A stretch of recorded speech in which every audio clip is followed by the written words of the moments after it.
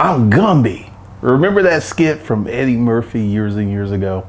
It has nothing to do with this video, but I just thought I would put it out there. What I want to talk about today is economic dodgeball. This is something that's been around long before the Rona, but the Rona has added a new level to economic dodgeball. Essentially, you're living your life and then someone throws the Rona at you, throws unemployment at you, throws business closure at you. And how many of you have ever played dodgeball? What's the object of dodgeball? Not to get hit. That's the game. That's how you play dodgeball. It's like, you know, and then if you are throwing the ball, you're trying to hit everybody as hard as you can. I remember, now this is something that they've taken out of the schools and they don't really do anymore. But I remember when I was back in school that I used to love dodgeball. You know why? Because you could hit girls as hard as you wanted to with that dodgeball. Just bam, right upside the head. And it'd be like, but that's just one of the little secrets of playing the game, because when I was a kid, everyone would participate in dodgeball, kickball, all of these little games. But economic dodgeball is really, really crazy because you've got to practice financial self-defense and you've got to get inside of an economic moat. Like, I live inside of an economic moat because it costs so much to live here. Because I've been looking, you know, I've been thinking about getting into real estate and I've been looking at a lot of things, and there have been houses on the market in this neighborhood going on a year, and they have not significantly dropped the price. Why? Because I think that the people are in a position where they don't have to drop the price. They're just going to wait whatever this out. And you're seeing more and more of these houses come on the market and they're just sitting and sitting and sitting, because this is an economic moat, because you're never going to see a fire sale over here. You're never going to see, you know, foreclosure rate in the zip code 30327. Go ahead and Google it. The foreclosure rate in 30327, and you see it's extremely low because people have money over here, and the economic moat prevents a financial barrier for people to do certain things. It prevents people from coming to this neighborhood. I was this YouTuber who used to live over here. He moved out of here. He said he wanted to move to be next to black folks. I think it was the high cost of living in the zip code, because even smaller houses are renting. Like, there's an 1,800 square foot house that's renting for 3,400 bucks. Once again, it's an economic moat. They may come down a little bit, but they're not going to come down a lot. Now, what does economic moats and dodgeball have to do? Well, if you're living in an economic moat, it's kind of hard for someone to hit you with a dodgeball. I want you to get to understand, like, who has this recession impacted the most? Women. For many, many years, women have ridden out recessions and haven't been touched. This recession has tagged women with that economic dodgeball like no recession has ever before. Also, who has this recession hit? Low-wage service workers. 80% of our economy is non-essential. This is people who work at Disney. This is people who work at Carnival Cruise Lines. This is people who work at the airports. And interesting enough, I would deem that airport travel should be deemed essential, because, you know, people need to do stuff. Because during the Rona, people been traveling, people been buying houses. I've been watching a lot of videos of people on YouTube who are talking about what it's like to buy a house during the pandemic. So life as we know it has continued on. However, it just hasn't been as much. You got people out here doing some stuff because these folks have escaped the economic dodgeball. If you're in a position to buy a house right now, that means your credit is tip top. You got money down, you know what you're doing, and more than likely you have a secure source of income. So you're in a pretty good situation and you have dodged the economic dodgeball. But many people have not. Many people have been like hit upside the head with the economic dodgeball. And also, one of the things that is starting to emerge is the value of a college degree. Typically, people with college degrees have lower unemployment than folks who don't have college degrees. That's starting to go away because they're starting to hit people who make 6 figures or more. I want you to think about this. Women are being hit with this economic dodgeball. 6-figure employees are being hit with this. This is part of the global reset. These groups never ever got touched before. But now, every time you turn around, that dodgeball, poosh, poosh, poosh, poosh, poosh, poosh. And they're getting hit hard. I did a video talking about tiny house living. And I did a little more research, and this couple who have a fairly large channel, like 1.4, they just bought a van and they're gonna live in the van. And there are more and more people like, go ahead, check out that video. If you want to make some extra money, get in because I feel that this trend will go on for years, 5 to 7 years, where you could recondition the van and flip it and make money. Because, I don't know, it's kind of hard to get a read, but there's an estimated 5 million people living in vans. And that number is probably going to triple in the next 7 years. So there's going to be a lot of work there. But economic dodgeball, how do you position yourself? Well, first thing is, if you can get yourself inside the safety of an economic moat, because like I said, this is something that I have looked at for many years here in Atlanta. The rich neighborhoods in Atlanta have always been the wealthier neighborhoods. It hasn't changed. Like, there will be an annexation where they will start building some development closer to a rich neighborhood. But ask yourself, like going over by Emory University and Taco Hills and stuff, that's always been a wealthy neighborhood. Going by West Paces Ferry, that's always been a wealthy neighborhood. And they begin building these economic moats, because I'm going to tell you something. I know this is going to be very insensitive. Rich folks don't want to live next to common folks. They just don't. It is a strange conversation, because I know that everyone is for mixed development housing, where you've got someone who makes $150,000 living next to someone who makes $35,000. I'm going to tell you, the two worlds just do not mix. They just don't mix. And these people, the 9.9%, that's the goal, because you got to hit that before you can hit the rich level. But the 9.9% is the group of people who are building these economic moats. They're building these school districts. They're building these neighborhoods. They're building these subdivisions to keep the lower classes out. Like I said, there was many years ago, William Raspberry, he was a columnist when, people used to read newspapers. And he wrote this piece in, I believe it was the Birmingham Journal. It was because I was a kid at the time when I read this, and he wrote this piece talking about parents with their freshly scrubbed, well-washed, well-mannered little kids, and how they did not want their kids to be associated with kids who were dissimilar to their kids. And this was in the 80s when he wrote this. So this has been going on a long time, that people of various social economic classes don't want to mix. And also, what you have for the people who are getting tagged by these economic dodgeballs, they have an anthem. You've ever heard of hood rich, hood fine, hood good?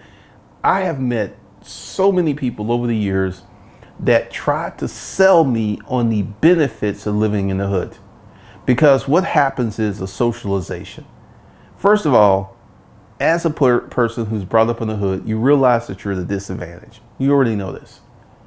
And then you're socialized to think that BS is good. You're socialized to be proud of your roots, to be proud of your dysfunction. Like I keep mentioning, soft white underbelly. That population base is about to explode because of the economic dodgeball that's going on. Right now, you have someone who was middle class at the beginning of this year.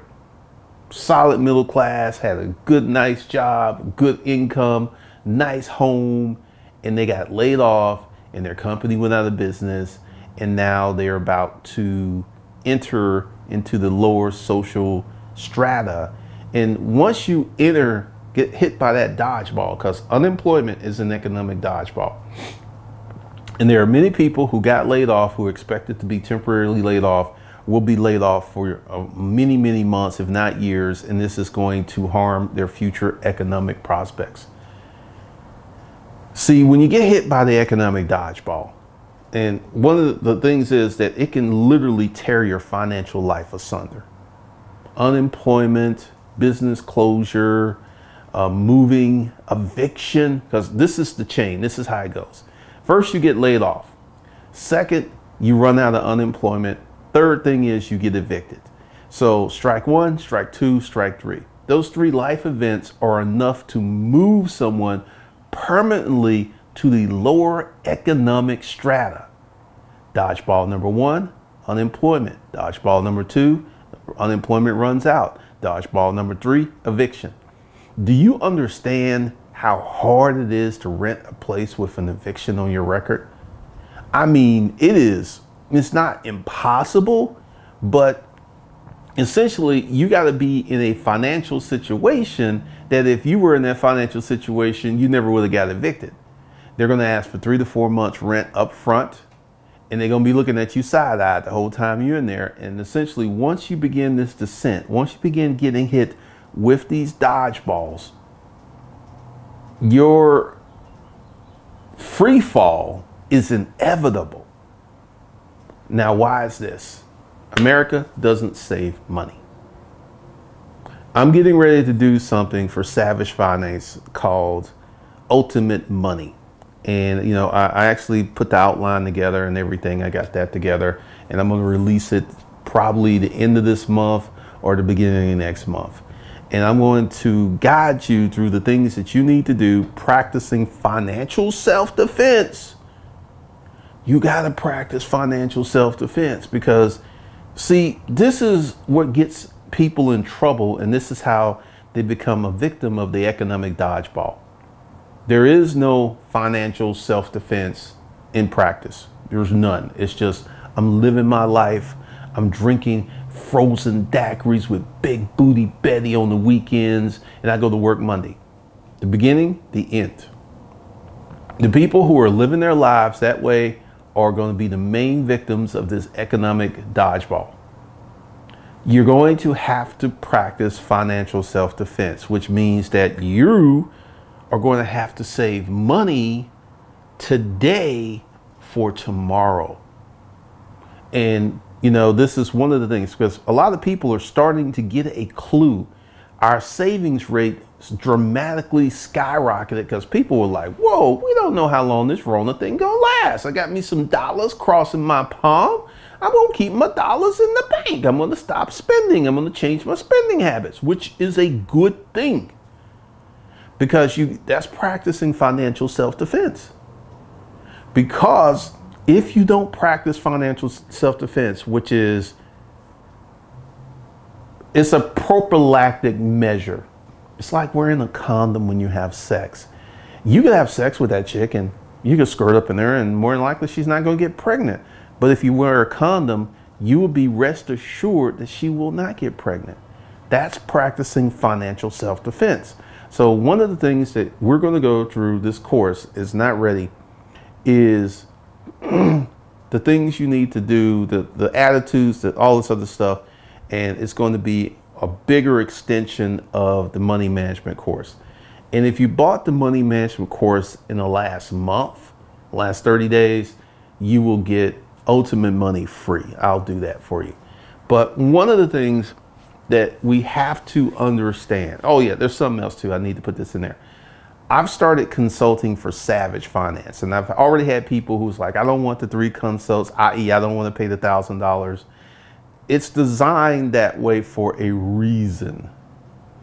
And if you want to talk to me, that's the entryway. I'm not even going to respond to your emails trying to haggle me down.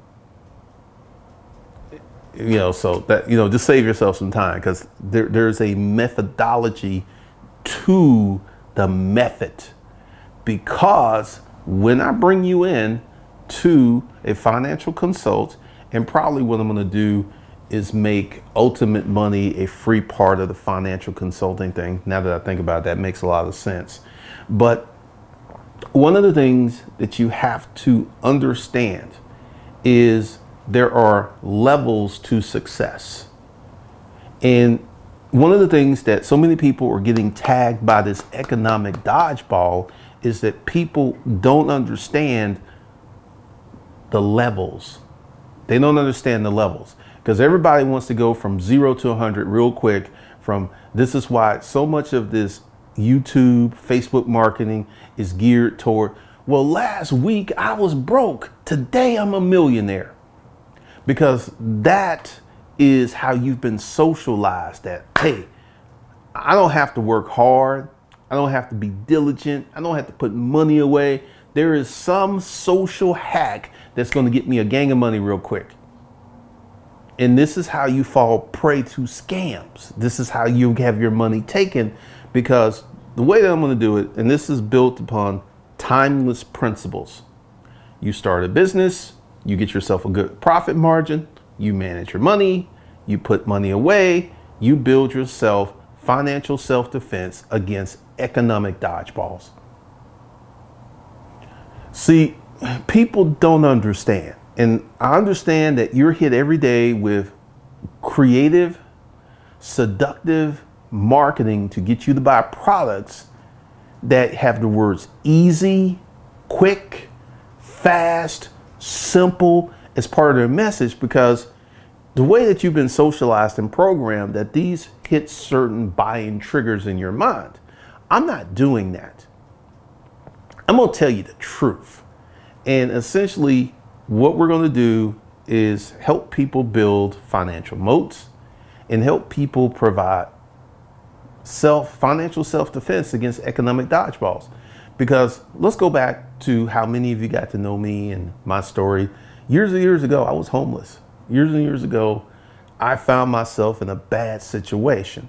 And I wanted to blame everybody, including God, because it was so painful, it was so hurtful. But once I calmed down and I began to look at the situation objectively, I wasn't practicing financial self-defense. I did not have a savings account. And I was like, man, if I had a savings account, I wouldn't have been homeless. None of this stuff would have happened, because in the savings accounts is insurance against adverse effects in the future.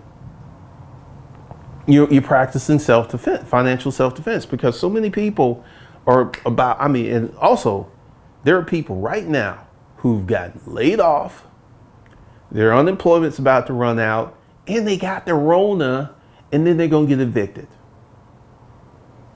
And this Rona is impacting people across many different population bases so differently. It's doing crazy stuff. There's a guy in California, a Broadway actor, who lost his leg because of the Rona. So it's crazy what's going on with the Rona. And right now in 2020, the Rona is the biggest economic dodgeball. The Rona taking people out. And the Rona is taking businesses out. The Rona is taking jobs out. The Rona is getting people evicted. The Rona is shifting a large segment of the population base to the lower social economic class, which is nothing but nasty things. Nasty things are waiting for you in the lower socioeconomic class. Dysfunction, poor educations, the worst schools. There's so many bad things, but see, you don't know what you don't know. And you're going ahead because, like, I get it. I mean, I get people who Like someone who was talking, left a comment on Savage Finance talking about that the only people who could practice velocity banking are rich people. That's not true. However, you need to be in a certain financial situation. And see, this is the disconnect. This is where I part ways with many people. See, I understand. I used to be the average man. And I get it every day in my email box. It's like, what do you have for the average man? What do you have? And what these individuals are saying to me is, I don't want to elevate. I want to stay right where I'm at, doing what I'm doing. I just want a little bit more comfort.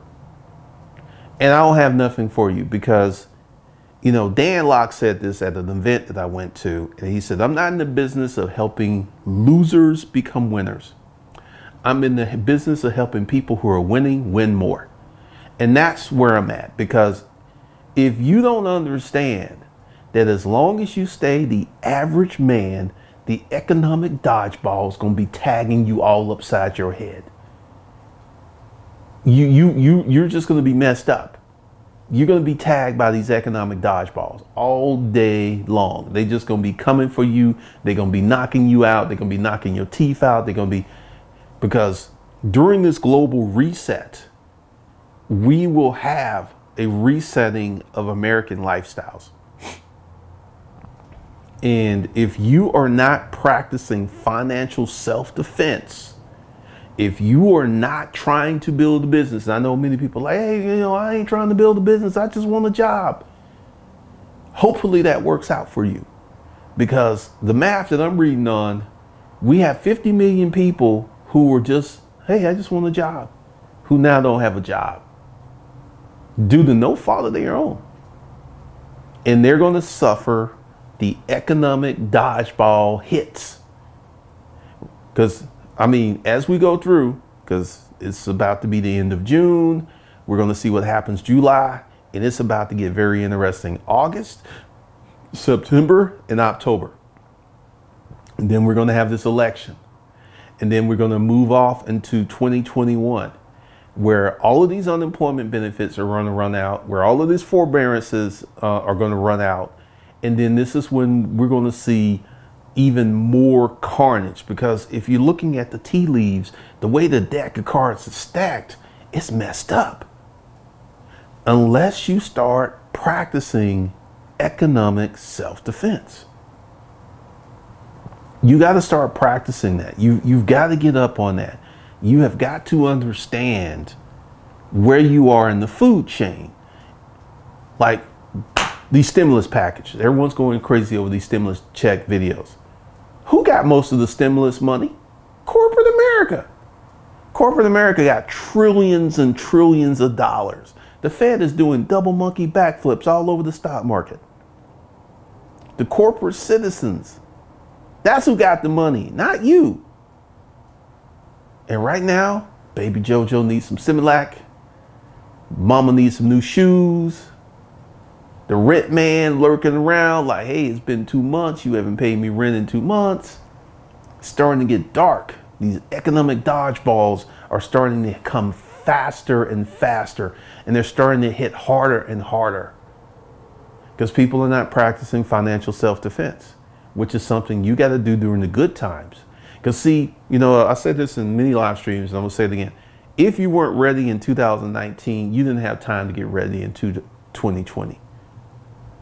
See, when you stay ready, you don't have to get ready. And this is one of the things, because I see these economic dodgeballs tagging people every day.